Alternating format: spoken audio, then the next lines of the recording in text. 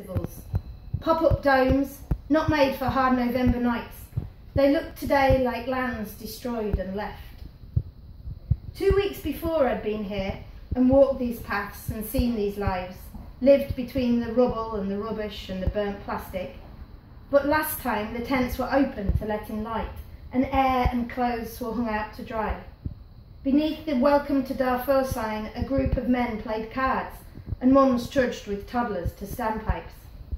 This time it rains, and the wind pushes the rain into my face and the faces of the passing men. Good morning, a nod, a grin. Shit morning is what we mean. This time, the mud and puddles threaten to fill up shoes and soak socks that will not dry. These pop-up tents are storm-sodden, from top down, stuck like popped bubblegum to the ground. It's shit. Ahmad pulls me into the shelter of a small cafe and buys me tea. No, I'll get it, I say. He insists and thrusts one of his few damp cigarettes into my closed fist. Thanks, but no, I don't smoke. But he likes it anyway, and so I do today. I should go. I'm lost somewhere between the Eritrean church, Darfur and Afghanistan. I think of Good Chance and its space-age dome. I listen to Ahmed talk about Kuwait, take a call from his mum, watch him stamp out the butt of his cigarette between flapping sole of useless shoe and mud.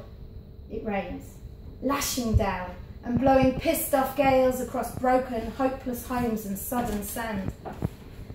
I go, I shake his hand and hope with all my heart that he gets to London, because we need more Ahmads in our green and pleasant land. At Theatre Good Chance, there is still a calm that comes partly from art and partly from their fuck-off dome, built by refugees and volunteers, to stay the course and be the theatre, the meeting place, the village hall, the shelter from the storm and fire and fear, the place to be to show solidarity and share grief when refugees are blamed for terrorist deaths on dark Parisian streets. 4 Iranian men and a boy of 11 are eager to learn English. We start this way, first words, then up on our feet, pretending to be in a cafe, then to buy a ticket for the London Eye. Mosa wants to meet the Queen. Why? I say. He looks at me with nearly teenage scorn, then smiles. She's in England, isn't she? We write a poem and count the beats, in English and then Persian, then Armenian. I try to say, I have 3 daughters. They laugh. I try again. They laugh. They laugh some more at me. So, I say, come on, let's write a play. And soon we have the shape of a great morality tale, the hero and the thief, complete with goalkeepers, the mafia, love, money, jealousy, prison and university. A hero and a ne'er-do-well. First the egg and then the camel. My troupe go to queue for food and I turn and see Rosie, my friend from university, and Mohammed Omar, aka The Dream. I introduce them, and Mohammed feels unexpectedly like an old friend too. Friendships are cemented quickly here with shared cigarettes or poetry. Back in Cafe Afghan, I ask for chicken and rice and stand awkwardly for only a beat before there is a shuffling and space is made for me. More tea, more hands to shake, all muddy boots and charging mobile phones. Happy to be inside, even when the frame is less than greenhouse strong and wind lifts the plastic edges and heaven would be a handful of nails.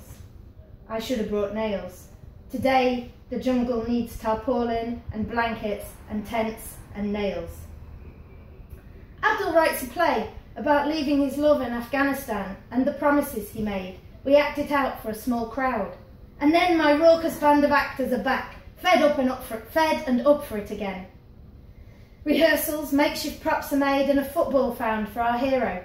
We play a game together, a kickabout in a circle in the outer dome, waiting for an audience to gather. And then the show. A mismatched and muddled version of rehearsals with applause on every line and pauses to translate. They bow and Mosa grins. And when it's time to leave, Mohammed Omar walks with me through the dark back to Chemin de Dunes. There's garlic and the scent of spice. Small ramshackle shops sell Coca-Cola, Sprite and chai. Dotted about are flowers and white fairy lights. Dotted about are the odd tents still standing. Through the dim, moonless night, Mohammed leads a path between the flooded tracks and mudded slopes, and I follow him. He takes me to my car. I have a boot. He doesn't ask to get in. He hugs me, says thank you. I say I hope you make it, and he shrugs, almost resigned to this life. Then he smiles. I'll be all right. But it's not all right. In the last week, a fire raged, a storm destroyed, the police arrested, the fingers pointed. Hands are lacerated, men electrocuted. Moses' mother died before they fled, murdered. The twin girls who pinch my cheeks and paint their nails and laugh are cold and wet. Mohammed's hands too cold to write. Ahmed's feet are wet. There. The anthem will die at the end of January, if anybody